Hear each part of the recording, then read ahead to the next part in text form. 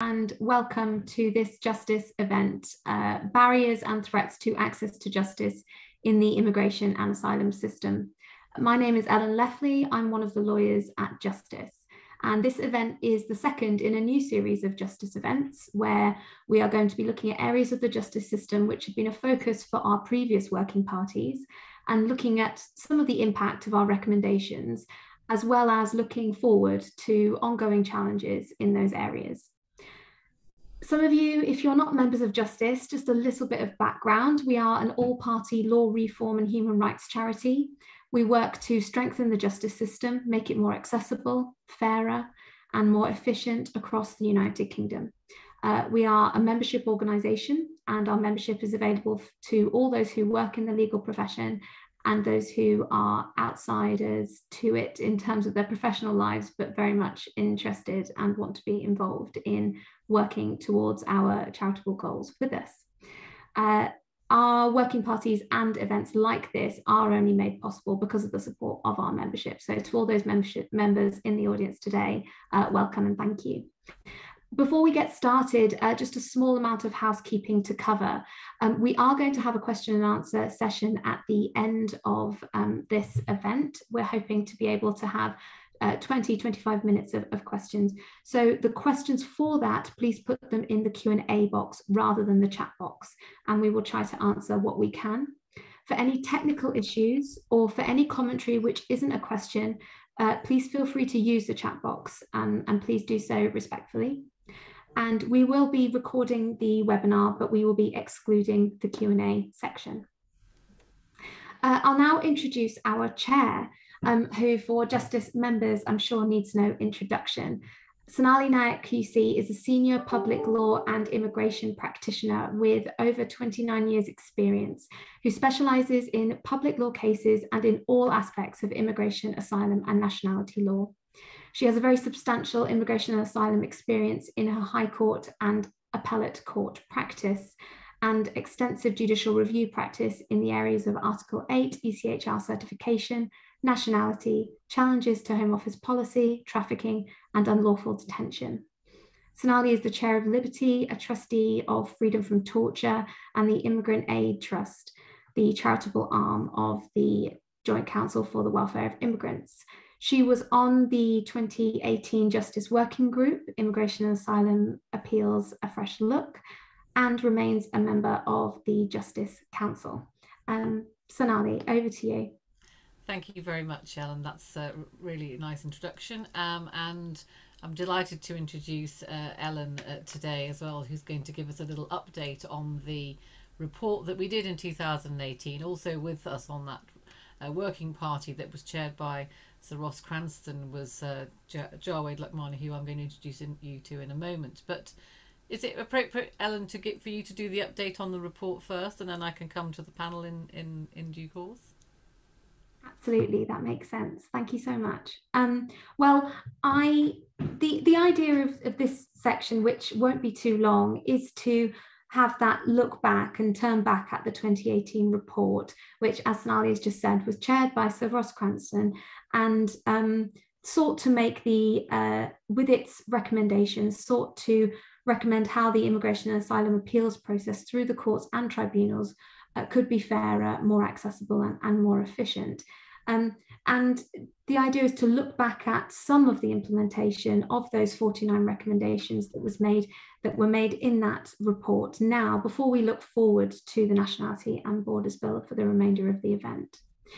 So I thought I'd first touch on the online tribunal process and the process that was on the cusp of being created and piloted when the Working Party met over 2017 and 18. The Working Party saw the potential of digitisation of moving the appeal process within the first tier tribunal online as providing real potential. Rather than just creating digital versions of the paper processes, it could contribute towards an innovative process which would improve efficiency, as well as improving the experience for litigants and the quality of the outcomes. The key elements of the Justice recommendations about how that could happen within the online process were that the work should be more front-loaded, Now, this was both an onus on the Home Office to upload documents, and it was also in terms of the appellant skeleton argument, that being a front loading of the work and the nature of the appeal and the points to be made before it came to a tribunal hearing. That then rolled into the mandatory reconsideration stage. That was a key recommendation of the Justice Report, not the first people to recommend it, of course, but a key recommendation of what Justice thought could be a linchpin of an improved, more efficient process. That mandatory reconsideration stage being when the Home Office must consider and respond to the appellant skeleton argument and evidence before any tribunal hearing was listed.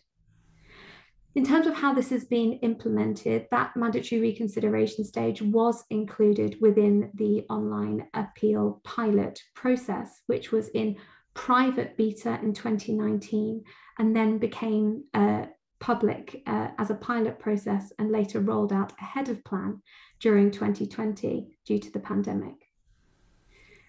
The pre-reform withdrawal rate for the Home Office at this mandatory reconsideration point, so withdrawing to grant the relief that was being appealed, the pre-reform withdrawal rate was 13% of all cases. That was the annual average in 2017 and 18. While the pilot was in private beta, the rate increased, and now the average withdrawal rate across 2021 is 26%. Now, Justice cautiously marks this as a success. A significant number of appellants have been stressed, that's 26%, have been spared stressful and unnecessary appeals. However, it must be stated that we are not looking back at a normal year, indeed not a normal 2 years. This figure does incorporate abnormal withdrawal rates across the height of the pandemic, which can't fully be attributed to the pilot processes. On reflection, it's clear to see that there are two things, however, that are essential to this mandatory reconsideration stage delivering its potential in the future when we become hopefully clear of the pandemic. The first is efficiency of those initial steps being inextricably linked with the quality of the work. So that work, the appellant skeleton argument, has to be adequately funded. And furthermore, increases in the number of cases being dealt with by the Home Office review teams needs to be given adequate funding also. There also needs to be a system of proper and effective feedback so that errors in initial decision-making can be rectified if they are identified to be matters of pattern and can create systemic improvement. Indeed, getting the decision right first time was identified as a way of improving efficiency downstream, and making better initial decisions is a key output of what a proper and effective feedback mechanism from a mandatory reconsideration team could be. We're informed that the Home Office do have a Making Better Decisions board, which does identify patterns. And it's important, of course, that the outcome of that Making Better Decision board consideration of what is being withdrawn to grant within that mandatory reconsideration stage is put into effect. I also wanted to touch on that rollout ahead of schedule that happened last year in relation to the pandemic. That caused various unexpected consequences. It certainly meant that the Justice Working Party's recommendation of slow and careful evaluation of digitisation and of video hearings was frustrated. Justice responded to the pandemic. Sorry, I've just knocked something off my desk. Justice responded to the pandemic by across the justice system. And some of you may have seen our innovative and first in the world fully remote jury trial, which we conducted last year. And the insights of that, we sought to ensure the implications of those were communicated across the whole justice system. But specific to the Immigration and Asylum Chamber, we considered how the participation of lay people could be and should be enhanced in video hearings, and held meetings with HMCTS and the tech experts who helped us make the jury trial happen, particularly discussing how conference rooms and interpretation could work virtually. We also developed a script of an introductory video with assistance of some of the working party members and having conversations with people such as the Bail Observation Project and the Refugee Council. This resulted in a successful meeting with HMCTS on our script, and their resulting introductory video and written guidance included many of our suggestions about how to make video hearings more accessible, with the final product actually extending out to cover civil, family, and tribunal hearing introductions. And finally, specifically to assist appellants and claimants in the immigration and asylum tribunals, we persuaded HMCTS to update the Who's Who poster that they have, and I'll put a link to this updated poster with that we updated, co-designed between Justice and HMCTS. We updated to include video and telephone hearings, and that's now part of the Immigration and Asylum Chamber user guide. In relation to the appellant in person online process, that has now begun. That began for a limited number of appeals in August. Justice was involved in the stakeholder meetings for that service, and that service was of particular concern to the Justice Working Party, that it should not be designed as a mirror image of the lawyer, the represented online process, but that it should be designed for litigants in person, and the most vulnerable litigants in person at that. We will continue to work with HMCTS to identify issues as we continue to communicate with them and attend stakeholder meetings. And we are pleased to see that the continued retention of a paper option, regardless, as recommended by the Working Party, continues. The Working Party observed then, and Justice continues to observe now with its digital exclusion work, that the retention of a paper option is absolutely vital to ensure that the most digitally excluded people can still access justice. There are lots more updates on the online process, but in the interest of time, just to identify a couple more recommendations which have been implemented. The Justice Working Party recommended that minded to refuse letters from the Home Office should be extended to all immigration cases, and that has been picked up and is currently happening and is showing positive results in terms of communicating in human rights and family claims. Also, a significant change is the recent confirmation that asylum operations within the Home Office have now started to allocate the case to a caseworker specialising in a particular type of claim or country, something that Justice recommended would be highly desirable to ensure accurate and informed decision making. That's something that was confirmed to us as of the 7th of June this year. In terms of tribunal procedure, I'm not going to go into too much detail, but I did just want to flag that the Justice report did consider that there would be a better way to do age assessments within the tribunal. I flag that because that has formed part of the Nationality and Borders Bill, and I'm not sure whether it will be discussed later, but I thought those attending would be interested nevertheless. The Working Party did recommend that consideration should be given to age assessment judicial reviews being allocated not to the administrative court. Now, the Justice report suggested that they be allocated to the upper tribunal, but of course and suggested that there may be other forums such as the family court that may be well placed to hear age assessments, given how small they were in number, but the disproportionate amount of time that they were taking up. And of course, now that has made its way into the Nationality and Borders Bill as a new appeal right after an age assessment decision. And the current drafted bill puts that in the first tier tribunal. I'm going to stop there because I have a long list of recommendations and what we've been doing, but I want to stop looking back and start looking forward. But other areas that we made recommendations in, such as the quality of advice and representation, and further details, particularly about the appellant in person pilot, that we've managed to glean through our ongoing stakeholder engagement will form part of an updated report, which is due to come out early next year, and look forward to sharing that and sharing the fuller details with our membership and those wider.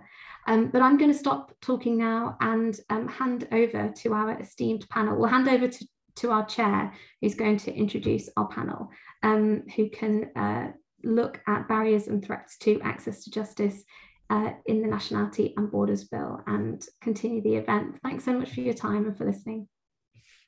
Thank you very much, Ellen. That was a very helpful update. And just to remind people for just in relation to the Immigration and Asylum Appeals, a fresh look, that report was done in 2018, as Ellen referenced, and there was quite a detailed working party that went on for over a year, including observers from HMCTS and judicial observers, as well as significant participation from and invitation for contributions from other members who are all listed and acknowledged in the report, some very senior judiciary and some important NGO and UNHCR personnel.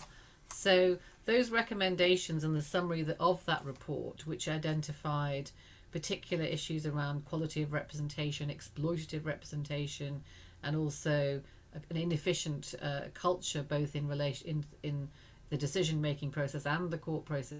Those were all things that were really highlighted by the report. Since then, of course, we've had, as Ellen identified, a sort of need to roll out some of those things in the context of COVID, and there'll be lots of observations as to how well or otherwise that worked. But what we now know is, irrespective of all those recommendations, and that the lie of the land has changed so much since 2018, because what we now have is a very significant piece of legislation that is literally in Parliament being debated pretty much as we speak, or at the moment, in the Nationality and Borders Bill. And that does present very clear threats to justice and the context and access to justice for asylum seekers and refugees. And the context that is really important for it to be considered is, look at the numbers of asylum seekers that we have at the present. Certainly when I started in practice, the numbers were around 100,000. That was about 30 years ago, but we're looking now at numbers around the 30,000 mark. It's really important to remember that. I know that figure's been repeated in many parliamentary contexts, but it is important. Look at the grant rate. So we're looking at an initial grant rate of about 46%. It increases by 10 to 20% at least after judges and tribunal judges have had their say. So the success rate for asylum seekers in 2020 was between 56 and 66%. It's really, that in my view is when we're talking about access to justice, we are talking about something that is of critical importance, and also to remember that those people who do not succeed in their protection claims does not mean that they are not credible claims. There are plenty of legal reasons, of course, why people's claims don't make the necessary thresholds for international protection, and may be granted on other bases in any event, which are not reflected in those figures. So that's what I just wanted to introduce as the context. But in order to discuss some of the issues going forwards from the bill, I wanted to introduce this very esteemed panel. First of all, I'd like to introduce Adrian Berry, my colleague from Garden Court Chambers. Obviously, Adrian is a specialist in British nationality law, statelessness, immigration, detention. He specifically advises on EU law and withdrawal agreement now. In particular, he also has a very particular specialism in homelessness and housing, so he has a broad range of public law skills in the context of migration. He's also now a patron of the Immigration Law Practitioners Association, so welcome to Adrian. I'd like to introduce Javed Luqmani, again partner at Luqmani Thompson, practicing in immigration and public law.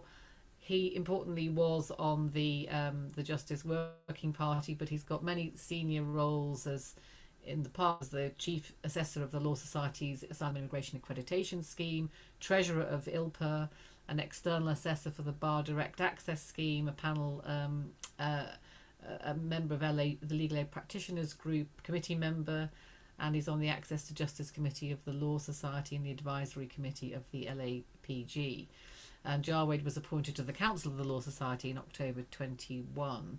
So, and for the past 25 years, at least, has written for the LAG magazine on immigration. So welcome, Jarwade. Next, I'll just turn to Alison Pickup, who's now the Director of Asylum Aid, where she leads an expert team providing legal representation to asylum seekers and refugees. As you probably know, to many of you, that before joining Asylum Aid, just recently in November 21, before that, Alison was the legal director at the Public Law Project, and she led its work on access to justice issues in the new plan for immigration and on judicial review reform. So really important contributions to come from Alison, thank you. And finally, for our panel, but not at all least, is Bella Sankey. Fantastic to see you, Bella. Director of Detention Action. It's a national charity that seeks to defend the rights and improve the welfare of people in immigration detention. Detention Action supports people detained in Harmondsworth, Colnbrook, Morton Hall, IRCs, as well as those held under immigration powers in prison. The organisation successfully challenged the former detained fast-track scheme for asylum seekers, leading to its suspension by the Court of Appeal in 2015. And is involved in some important litigation as we speak, which Bella's going to speak to a little bit later. Bella was previously the Deputy Director of Reprieve and Director of Policy at Liberty, and she was called to the bar in 2008. So I welcome all of you, and I'm really glad to be able to start this conversation. That's how we've sort of structured this session, which is to have a sort of discussion about some of the broader issues, and then we'll invite questions, hopefully, if we get time for that. Sorry, there's just somebody put a message in the chat, so I'm just going to check. I wanted to perhaps just kick off by sort of talking a bit more about what are the threats to lawful initial decision making, and how that's going to be affected by the bill, in terms of the provisions for the actual accessing asylum claims territorially, whether one can actually claim asylum in UK territorial waters, and what are the consequences of the kind of maritime enforcement that we've seen very recently, of course, across our media, in terms of whether that is denying access to the Refugee Convention. And I thought I'd just come first and talk to Adrian about that, if I may. Yes, thank you. What we're seeing with the Nationality and Borders Bill is an attempt to effectively frustrate Refugee Convention claims being made on the territory of the UK itself. The way it works is as a system, firstly, of criminalising arriving in the UK as opposed to entering into the UK. So the journey on the way to the UK can be criminalised. And then secondly, connected to that are a series of maritime enforcement powers which allow Home Office vessels to go beyond UK territorial waters into international waters and into foreign waters on Home Office vessels, and to board, stop, search and divert the fragile vessels which are carrying people across the English channels in order to seek asylum. And the idea is that maritime enforcement is connected to the idea that you're preventing criminal offences. So first of all, you criminalise people, including asylum seekers, for arriving, for making the journey, and then you create a series of, if you like, enforcement powers. And in that pot is a provision in the Nationality and Borders Bill to say that you can't claim asylum in UK territorial waters because it's prohibited from being a designated place in which you can claim asylum. So when you put the package together, you have the ability for Home Office ships to go out into the Channel, beyond UK territorial waters, or they still perhaps even in the UK search and rescue area, beyond the UK search and rescue area into international waters where the French have an obligation to search and rescue, and then into French waters themselves, and to push people back, literally, or to create the circumstances in which they cannot continue their journey. That creates not only a frustration because you can't claim asylum in the UK because either you can't get here or because you are diverted in UK territorial waters, in that you can't claim asylum there. But also it comes in the context of Home Office officials being immunised in the Nationality and Borders Bill from civil and criminal liability for their actions as well, except in very narrow circumstances. The effect is to frustrate the operation of a UK international law commitment, the Refugee Convention, and potentially the European Convention on Human Rights. I mention those purely because they're the ones that have justiciability broadly domestically in one form or another. There are other UK international commitments, of course, the UN Convention on the Law of the Sea, which deals with the duty of rescue. There was initially, when the bill was introduced, a requirement to have regard to that, which would have required the Secretary of State to sign off on operations, not only that they were compatible with navigation, but also with the duty of rescue. That's gone from the bill. The government possibly realised that that would make it justiciable. They took it out before the report stage. So taken together in the package, what you have is a series of measures that frustrate access to justice because they stop people claiming refugee rights, and potentially limit the ambit of the Human Rights Act, because there will be debates about the limit of extraterritorial jurisdiction outside of UK territorial waters. Thank you, Adrian. That's I'm sorry, I'm going to speed through and say I'm not going to necessarily come back to others to comment on unless they want to, but of course we will have some questions later. But those, I understand, are very, very important issues. Obviously there may be litigation in relation to many of the things that we're discussing today in the broadest terms, and there may be obviously still contributions that may be made in Parliament in respect of those. One of the other provisions relates to the sort of the standard of proof, how you actually make good a refugee claim, and I wondered, Alison, if you had any thoughts about that. Yeah, thanks, Nolly. I mean, I think, as Adrian said, the first thing is to stop people from getting here. Then the next thing is to make it really hard to prove your case, or much harder to prove your case if you do manage to get into the asylum system. And I think the provisions in the bill on this need to be seen in the context, in their whole context of what's in the bill and everything else that's going on, because people trying to prove an asylum claim in this context are likely to be in accommodation centres, in quasi-detention or in actual detention. We'll come on to talk later about the proposals for new detained fast track and so on. So all of that taken together. But what I was specifically sort of mentioning here is two aspects of the bill. One is the part that changes the standard of proof for establishing a refugee convention claim, and basically raises the standard of proof for certain elements of the claim. So obviously designed to make it less likely that people will prove their claim to refugee status. Secondly, there's a series of provisions in the bill, the purpose of which is to try and encourage or force people to bring forward their claims at an earlier stage and penalising them for failing to do so. And I think what underpins all of those provisions is an assumption that runs through the bill and ran through the new plan for immigration policy paper and consultation that preceded it, that anybody who has a genuine claim to make will make it at the first available opportunity. And if you make a late claim, it's likely to be spurious or vexatious or abusive in some way. And what that kind of assumption that underpins the bill fails to take into account is the very many other barriers there might be to someone raising a claim when they're first presented with a document by the Home Office telling them that they've got to put forward their claim. So lack of understanding, lack of trust, fear, trauma, lack of access to adequate legal advice, and so on. But all of that is kind of swept aside in the bill. And what we have are these various provisions demanding that you make your claim at the first opportunity. And then if you don't do so, directing decision makers to do two things, which I'm not sure how different they are, but the first is to treat your failure to raise those claims or put forward that evidence in the timescale that the Home Office gave you as damaging your credibility.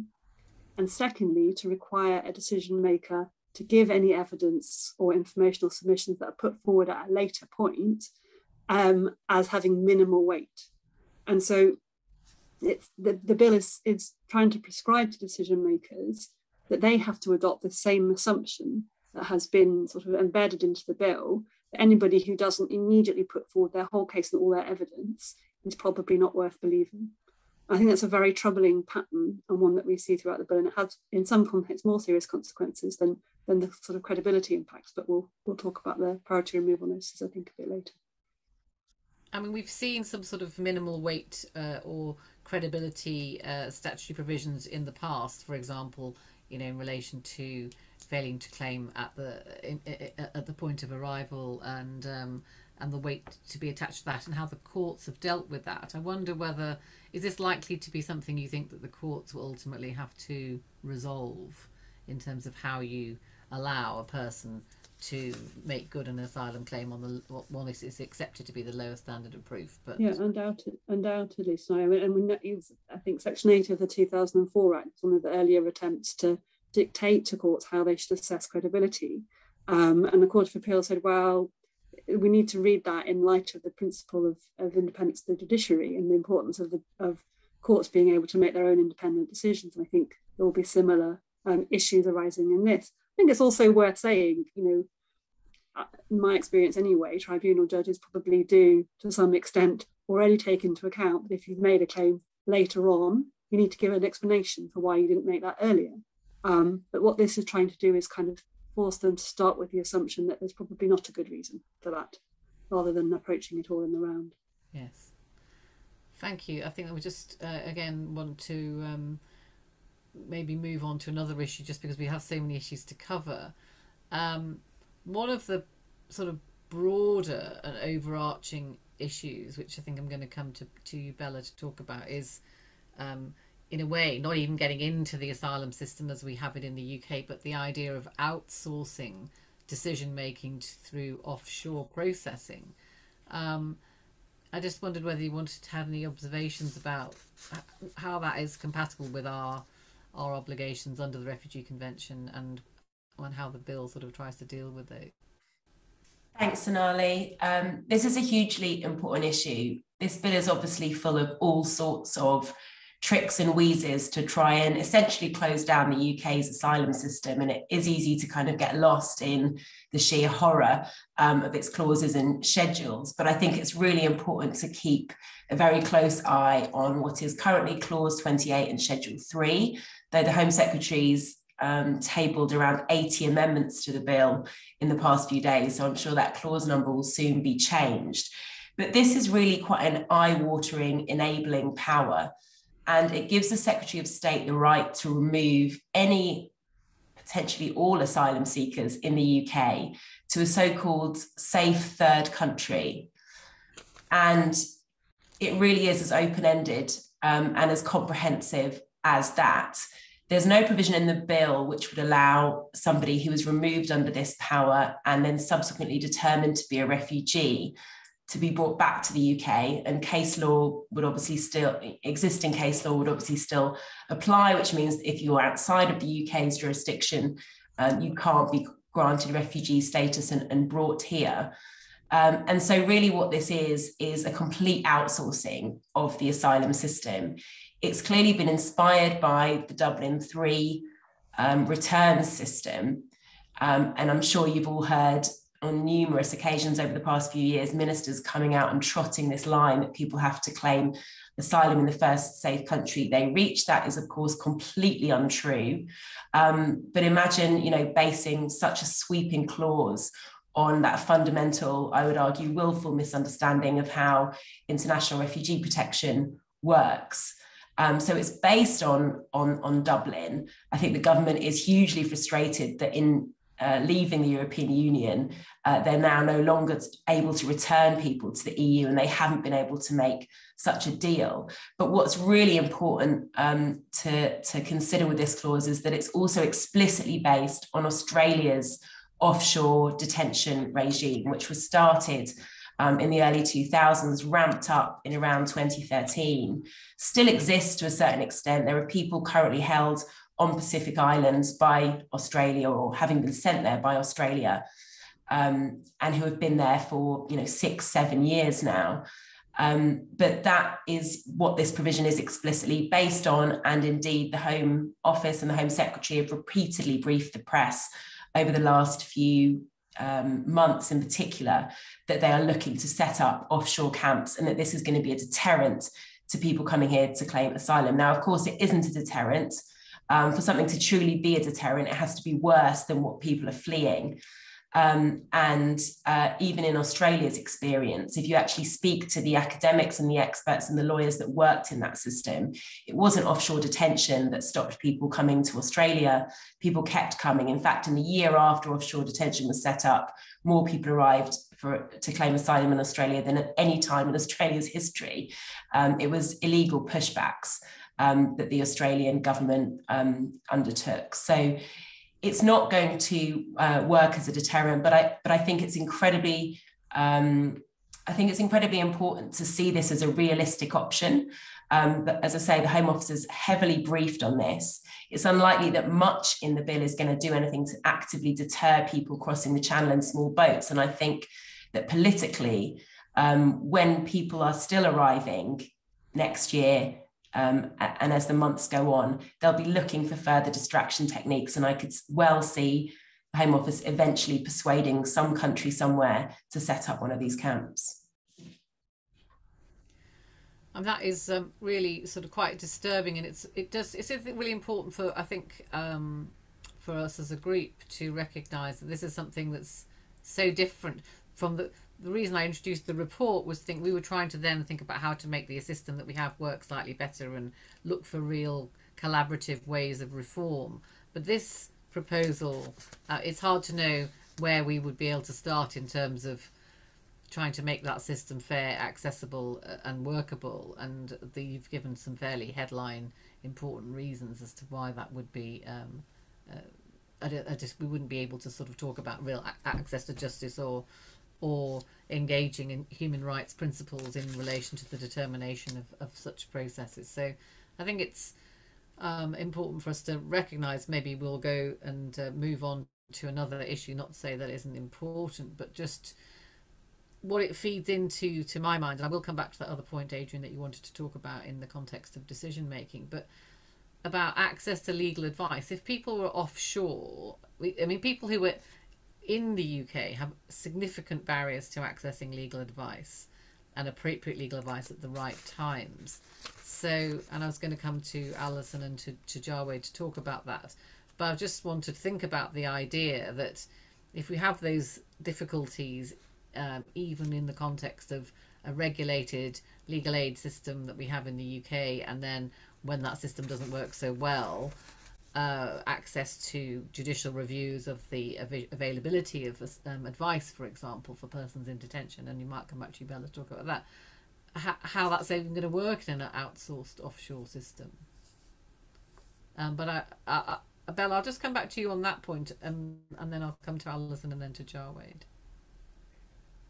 Thanks, Sonali. And I think, the central problem with this provision, well, one of the many problems with this provision is we don't know which country, we don't know whether this country has a legal system that is functioning, an asylum system that is functioning, any sort of rights protection. It is entirely unknown. So the idea that MPs are today or tomorrow being asked to vote in favour of sending asylum seekers to God knows where to face God knows what conditions, and God knows what possibility of access to justice is just pretty staggering. It really is a blank check power and a deeply enabling power.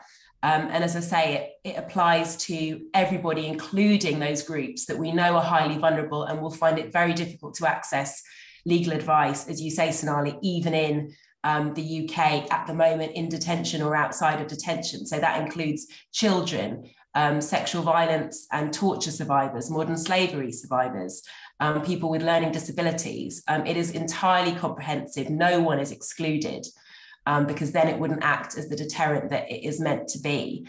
So I think in this sort of scenario, the concept of access to justice is kind of, fantastical. It's not real in any way. And it is fundamentally the UK completely outsourcing any obligations under the Refugee Convention.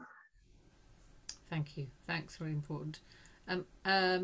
Jawed, perhaps I'll come to you first on relation to barriers to legal advice as exist in the UK, let alone dealing with the outsourcing position. Honestly, I don't know what the problem is. Everyone seems perfectly happy. It's a wonderful system. I mean, I think that I'm with the classicists, summum ius summa inuria, and that's there for Sue Shutter, who's in the audience, who will get that.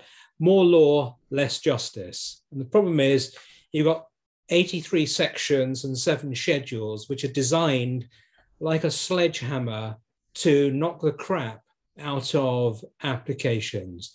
Just tying a couple of things together from the earlier contributions, one I was just thinking of as we were talking is this idea that there are so many barriers put on being able to make an application for asylum from within the UK, either because you're on a boat and it's, you're thrown off a dinghy on your way to the UK, or you are sent somewhere else.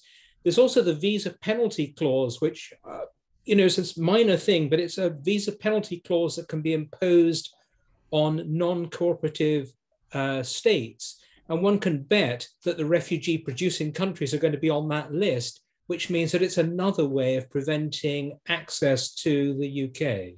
So all of these measures sort of coming together start from this principle of bad faith, because there are several references within the bill to the idea of you need to show good faith, and anyone that's not showing good faith. So the presumption always is anyone that's applying for asylum isn't using good faith. There is bad faith throughout, which is why so much is required. And as you pointed out at the beginning, in terms of numbers, they're not going up. It's simply the inefficiencies within the Home Office that are allowing the perception of those numbers, because the throughput of decision-making has really slowed down. So I'll get off my rant box now if I possibly can, although I imagine that most of us are pretty sort of startled about all of these things. But in terms of other barriers, within the availability of legal aid for immigration, the number of firms that are able to offer and do offer legal aid is declining. There are vast areas of the UK in which it is impossible to find a lawyer able to undertake immigration on a legal aid basis. And the idea of us having offshore offices in the Ascension Islands or wherever it may be is simply fanciful. So the advice deserts already exist, let alone the idea of transposing them elsewhere. In terms of sustainability of firms, there's a very powerful piece of work by Dr. Joe Wilding, another from the Garden Court stable, who has sort of identified real problems and real world problems in terms of the availability of representation more generally. But there's also a difference between the theoretical availability of suppliers, firms, and the actual willingness and ability of those firms to undertake those cases. Very few of us make a good living on just legal aid immigration. There is a real misconception about the gravy train that exists. It's pretty thin broth. It's pretty thin broth is what I would say. But rant over. I think Alison is going to also talk about this subject. Thanks very much, Jawed. Yeah, I mean, I obviously echo much of what Jawed has said, and I think that the question of sustainability is an absolutely critical one. And this is another one of Jo Wilding's excellent reports, a recent one she published about London and the gap between, well, people generally think of London as somewhere where there is a lot of provision, and it's true, it's that a significant proportion of the providers are in London, but the gap between supply and demand is massive. And some of that is due to sustainability and recruitment and retention problems as a result of the impossibility of actually making ends meet when you're working on legal aid rates, and sort of cash flow problems that have been exacerbated during the pandemic. So the suspension of decision making by the Home Office for a long period during the pandemic meant that providers were effectively unable to be paid for work they'd done on cases. Some measures were brought in by the LAA last year to mitigate that, but they didn't fully address the problem. So there's a real sustainability problem. So we've got a problem now with the shortage of suppliers, and it's only going to get worse. And then you add into that all of the new kind of issues and levels of decision and stages of decision that are being introduced through this bill. And so, for example, we haven't touched on one of the big issues, this sort of division of refugees into two groups. Those who are brought here legally and those who manage to overcome all the barriers that everyone's been talking about coming here under your own devices, who will be given shorter periods of leave and have to apply to renew that leave more often, and therefore need legal advice more often. And therefore there's going to be an increase in demand at the same time as you're seeing the sustainability and the implications of long-term underfunding really threatening the viability of the sector as it is. So, and then I come back to the point I was making earlier as well about the problem with the flawed assumption about late claims and the reason why people don't put forward everything right at the beginning, and the importance of access to good quality advice at every stage of the process, and including when people are in detention or quasi-detention, they need to be able to access good quality advice. And I don't know if Bella wants to come in on that topic. Yes, I'm aware of a piece of litigation you're involved in at the moment, Bella. If you do want to talk about it, or if it's not appropriate, then do let us know. But in general terms. Thanks, Alison, and thanks, Sonali. My organisation, Detention Action, represented by Public Law Project, we're in the High Court today and again tomorrow, bringing a challenge to the operation of the Detained Duty Advice Scheme in IRCs. And this is based on 3 years of monitoring since the new contracts were tendered in the autumn of 2018, and also evidence that's been gathered from other legal aid providers and from the LAA's own management information, which demonstrates pretty comprehensively that there is just an absolute dearth of proper, timely, good quality advice going on in detention. Some firms actually not opening immigration cases, people frequently, being made to wait far too long to get that advice. So there's already a huge problem with legal advice in detention, and so much that's in this bill is going to exacerbate that, whether it's the new detained fast track system demanding that people put in their appeal within 5 days of receiving an adverse decision, and as Alison says, there are the complications and the additional sort of bureaucracy that's inherent in this new inadmissibility scheme just means that there's going to be even more pressure and even more demand on a sector that just seems to be shrinking and unable to sustain itself. It's notable, I think, that the LAA recently tendered for the new IRC in Derwentside, and then actually had to just collapse that exercise because they didn't have enough firms that were able to meet the minimum requirements for the rota to be established. Well, that's really concerning, obviously, and it does really then sort of echo the point that Javed was making about how whether it's actually financially viable for firms just to do immigration legal aid. I mean, one of the other things that I wanted to just observe perhaps in this context was, which goes on to talk about the sort of misconception about immigration and asylum lawyers. I don't know if anyone had any particular observations about that, not just about in terms of funds or funding, but in terms of just a bit more of what we've seen, which I would suggest is a sort of climate of hostility perhaps towards certain areas of our profession. I think that's absolutely the case, Sonali, and it's something that is clearly quite a deliberate strategy of this government that they have as one of their main talking points. And I see this in not just the public speeches, but in the press releases that get sent to journalists and often passed on to us. One of the top talking points is talking down the lawyers, attacking the lawyers, comparing lawyers to people smugglers, and really whipping up a huge amount of hate and hostility. I know a lot of NGOs that work in this sector, including ours, have had to take new security measures to try and protect ourselves, whether it's panic alarms or new systems for ensuring that our doors are locked at all times, hiding our physical addresses because of the hostility and the hatred that the government is intentionally whipping up against us. And I think that is a huge problem. I mean, talk about acting in bad faith and acting incredibly irresponsibly.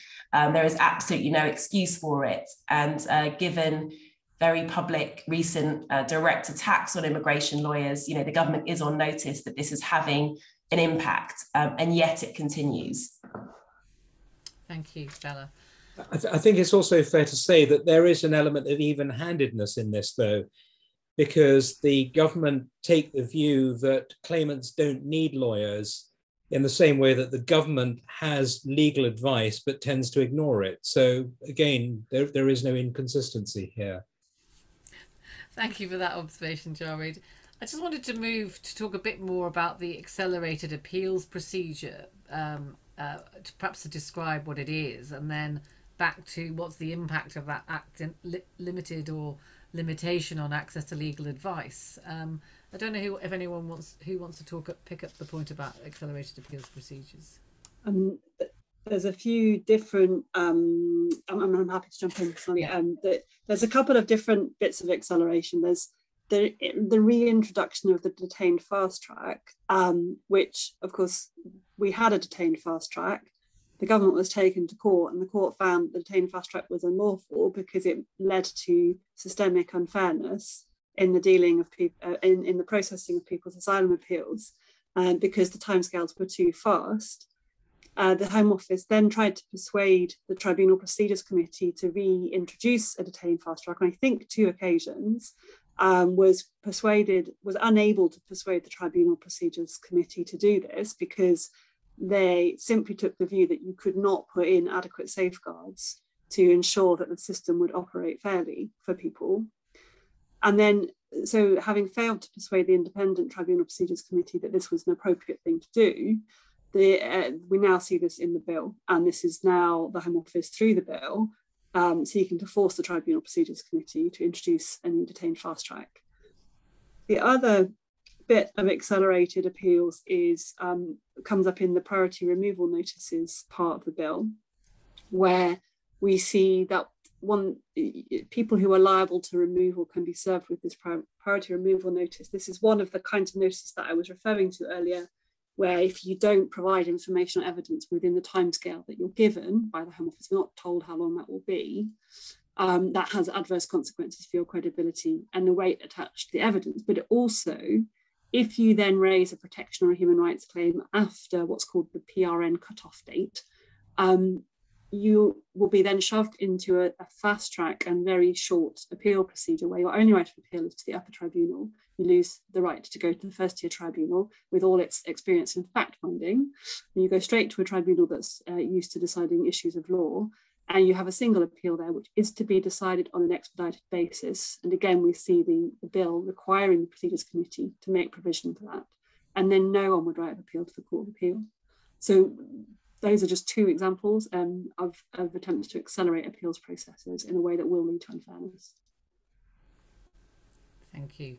And I mean, I'm not going to labour the point that we've already discussed about the difficulty of accessing legal advice, but just in terms of remedy, I mean, perhaps we don't necessarily want to talk too much about what the legal strategies might be for challenging those provisions in practice and their compatibility with the ECHR and right to an effective remedy and the procedural obligations that may exist within the ECHR, for example, or even at common law. So, but do you see, just in the broadest terms, that those provisions may be justiciable or challengeable? Perhaps Alison again, and I'll come to Adrian then. Oh, Adrian, perhaps. I was just going to add that I think that if you, just building on what Alison said, actually, on these appeals which begin in the upper tribunal and can't be promoted onwards, that they create various access to justice problems in the sense that you can't, if you don't have any review, first of all, you can't correct error. Second, by way of appeal. Secondly, you can't create. If there are conflicting authorities from the upper tribunal, there's no way of reconciling them by a binding judgment from above. And then if you need to depart from established authority in that level, there's no way of getting it up to a level where you can do so. And I think all it really does is it promotes judicial review of the upper tribunal's decision, which of course wouldn't be excluded by anything under the Judicial Review and Courts Bill when it becomes legislation. And so we end up in the ironic position that pre the Asylum and Immigration Appeals Act of 1993, when refugee convention refusals were the subject of judicial review, if you go back to the old immigration appeal reports, you can see refugee convention decisions being determined there. You end up back with immigration decisions being punted back into the High Court. Now, the whole direction of travel with transferring judicial reviews out of the High Court has been to put them into the upper tribunal. It would be a sort of supreme legislative irony if the priority removal notice regime sends them back there effectively, because anyone who has a good error of law will bring a judicial review. And that's the place to do it. And so back we go. So I think it's a mistake, because it doesn't even work really on its own terms if you see it. And it's more a question of displacement rather than finality. Yeah, I think that's really really important. And just while we're talking on judicial reviews and removals of certain certain avenues of that, I just thought perhaps I'll just pick up the point about CART judicial review now. You've sort of touched on it there, Adrian, but do you want to talk about, or Jarway, do you want to talk about the impact of the removal of CART judicial review? That's something that's within the JR and Courts Bill, Judicial Review and Courts Bill, but this sort of in tandem with where we are now in the Nationality and Borders Bill. I'm happy to pick that up. So, yeah, Alison, so obviously at the same time that the Nationality and Borders Bill is going through Parliament, we also have the Judicial Review and Courts Bill, which is rather a long bill with only 2 clauses dealing with judicial review, one of which seeks to abolish the CART or severely restrict the CART jurisdiction of the High Court to review decisions of the upper tribunal refusing permission to appeal from the first-tier tribunal. What I think is striking in the context of what Adrian was just saying is it seems to be part of a wider pattern of creating this kind of insulated system in the tribunal, where only the tribunal is the ultimate arbiter of everything, and there's no access to the ordinary court system. That's one thing. I think the other thing I would say is that on the Judicial Review and Courts Bill, the government just hasn't made its case for abolishing it. The statistics it relied on originally were shown to be seriously flawed. And actually the amount of money and the number of cases is actually pretty tiny in the overall scheme of things. And the cases that do succeed are cases which involve the most fundamental human rights and are an absolutely vital safeguard for ensuring that people aren't refooled, aren't sent back to countries where they face torture, or aren't separated permanently from their families because of an error by the tribunal. So I think it's a really worrying provision, and it's part of a general pattern, as Adrian says. Jarway, did you want to add something on this in relation to the potential broader impact? I think I saw that in your note. Well, I wasn't thinking of it just in relation to that, but I was just thinking post the decision by the Supreme Court in Begum and the idea of restricting what is up for grabs within the context of a deprivation appeal. And we've seen that more recently in a case called Chicheri, I think that's the pronunciation of it, where the scope of the challenge in a deprivation appeal is much more restricted to an almost judicial review type basis. So the scope for the tribunal itself to determine a matter is restricted much more rigorously than a full merits assessment. And I just wonder whether we might actually see that sort of approach being rolled out through mission creep into other areas, which would be pretty much the end of meaningful appeals, because they're then restricted to examining solely fine technical legal points rather than the overall assessment of merits. And I think that's a potentially further worrying trend along with everything else. Thank you. Thanks, Jared. Just want to bring ourselves back to thinking a bit more about some particular aspects of the decision-making process, which we didn't touch on earlier. One, I think Adrian in particular wanted to talk about, which was, we talked a little bit about the standard proof, thank you, Alison talked about that, and minimal weight provisions, but some more sort of fundamental denials of access to the Refugee Convention by narrowing the definitions of who is actually, so for example, a member of a particular social group. Do you want to just, I think that's quite an important consideration in terms of breadth and application of the Refugee Convention. Yes, I mean, what we've had hitherto, and it's a sort of often, it's a slightly forgotten bit of the immigration system, which I just mentioned, was that the Refugee Convention points could be determined by the courts, because the Refugee Convention was largely embedded in the immigration rules. And we had Section 2 of the Asylum and Immigration Appeals Act, which said nothing in the immigration rules was to lay down a practice that was inconsistent with the Refugee Convention. And so that was effectively a sort of demi mode of incorporation, both procedurally and substantively, in fact, in terms of what the Refugee Convention required. By putting all of these things into definitions of the Refugee Convention, into primary legislation, it no longer matters, to some extent, what the consensus is internationally in common law courts on Refugee Convention interpretation. It no longer matters whether the UNHCR handbook would suggest, and they obviously have a mandate to be the sort of the experts who have carriage of the convention in terms of its interpretation and application, what they think. It's what Parliament has said it means. And so in a dualist system, the sort of UK Refugee Convention, which is that which will be embodied in the statutory provisions of this Act, and then there's Universal Refugee Convention, which is what everyone else thinks it means. And that's a UK Refugee Convention narrows the aperture.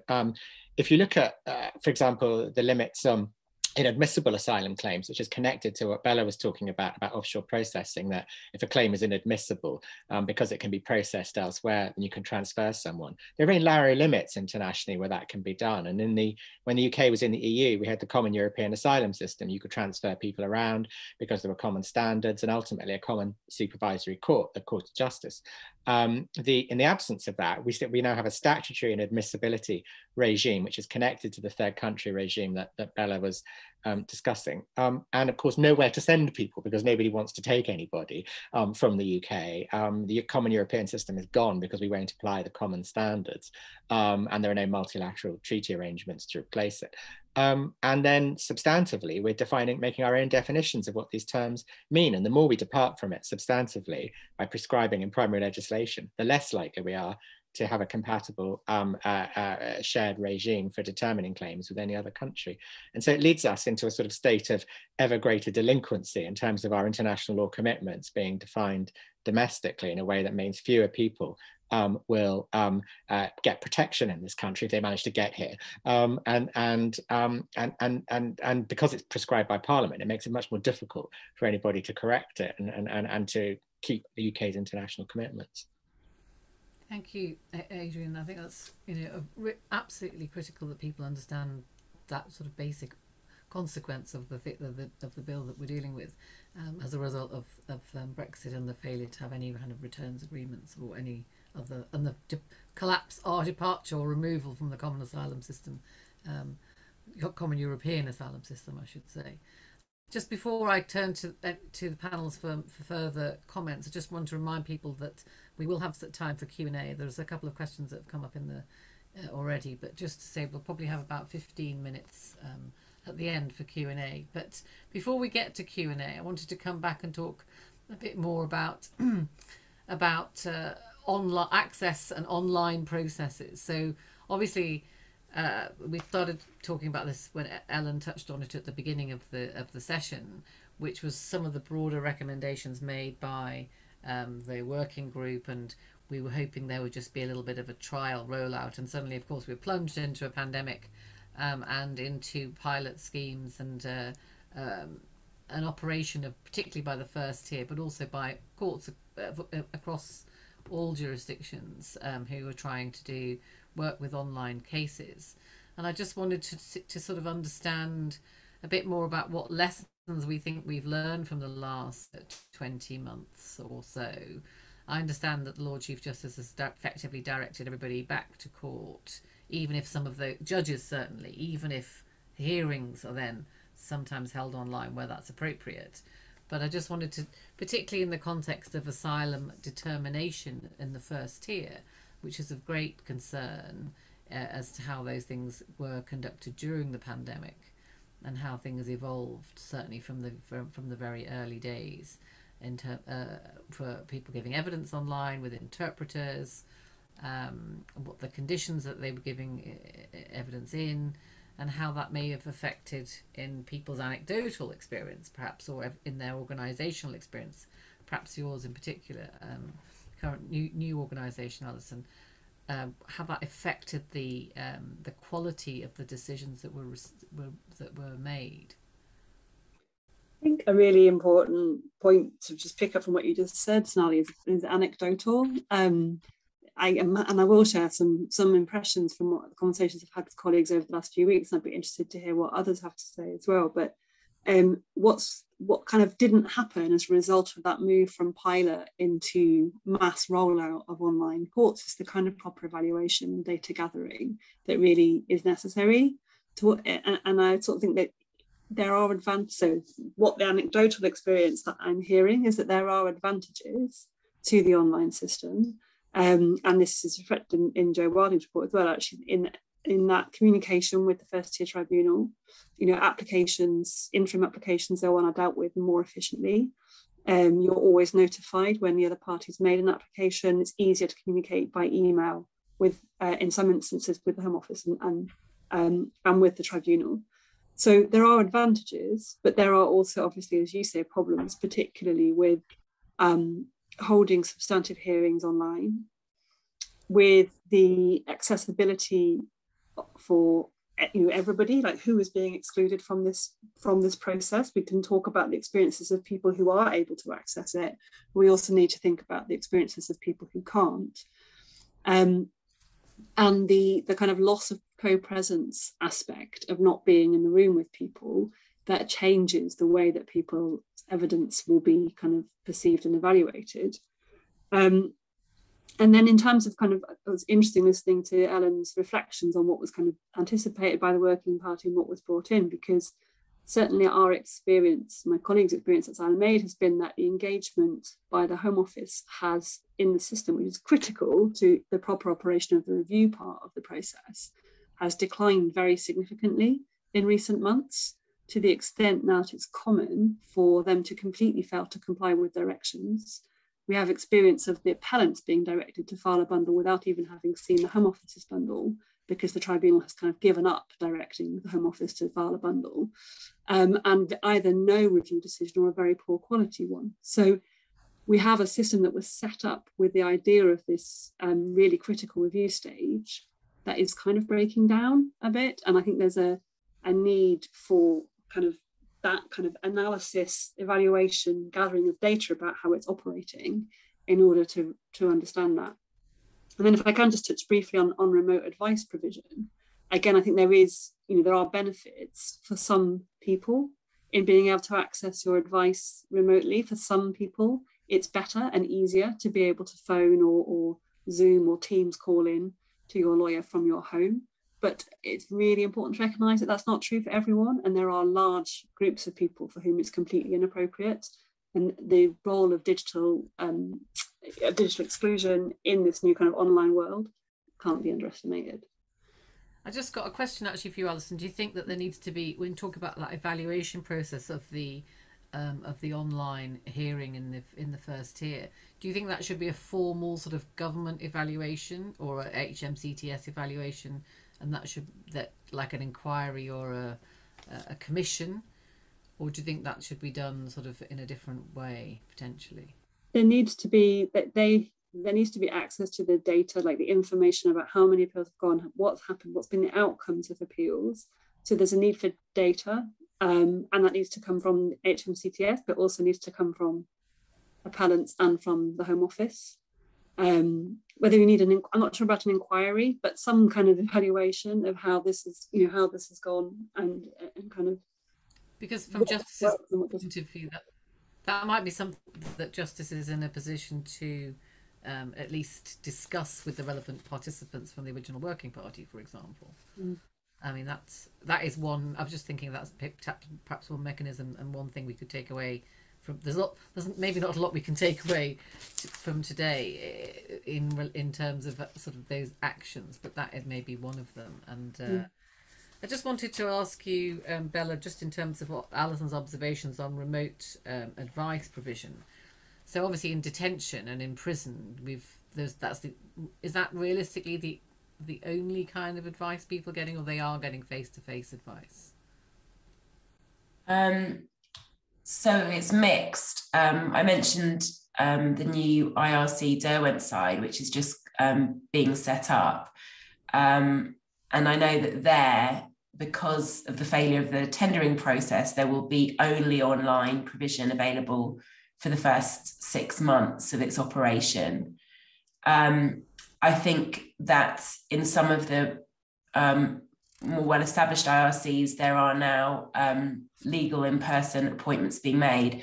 I mean, one thing I would say in the detention context, it is absolutely essential that people are given face-to-face meetings and consultations, because people in detention are already so cut off from existing support networks, whether it's family members, friends, communities, people that might be able to assist them in understanding the process and engaging with it. And I know that our caseworkers find when we go into detention and have our clinics to provide practical and emotional support and to assist people in terms of engaging with solicitors, it's so frequently those that are most marginalised and most vulnerable for a variety of reasons, whether it's language barriers, past experiences, mental capacity issues, learning disabilities. Those people are not the ones that are ringing our helpline by and large. They're the ones that are in detention, often wasting away, have often been there for months and months, sometimes years, and have absolutely no idea sometimes where they are, what's going on, what services are available to them. And it's only by us being physically present in detention that they can be signposted. Often a friend might bring them along to speak to somebody. And it's only by, making ourselves that available and that accessible that we reach those that are, often the ones most in need of the support. So I think physical presence in IRCs is absolutely essential. And in fact, we've seen a massive deterioration in terms of our clients, the culture in IRCs over the course of the pandemic in all sorts of highly, highly disturbing ways. So I think that the more that those places can be opened up and the more lawyers can be physically present, the better. I'm now going to pop up and say thank you again from on behalf of Justice. Thank you so much for all of your such expertise and insight. I enjoyed that so much. So I can't believe how much content we managed to cram into that short amount of time. So to our chair, Salani Nayak QC, and to our panelists, Jawed Lukmani, Alison Pickup, Bella Sankey, and Adrian Berry, thank you all so much. And thank you to those who are joining us at home, or I hope not still in the office, but from wherever you are, thank you. And just a reminder that obviously we do the work we do because we have support from our members. So please do go online to see about membership, and also to see what we've been up to. The update report to the 2018 report will be online in due course, and you can also see there Justice's ongoing briefing on the Nationality and Borders Bill, which we've been doing jointly with the Public Law Project. But for now, thanks again, and I hope everyone has a very good evening. Thank you so much.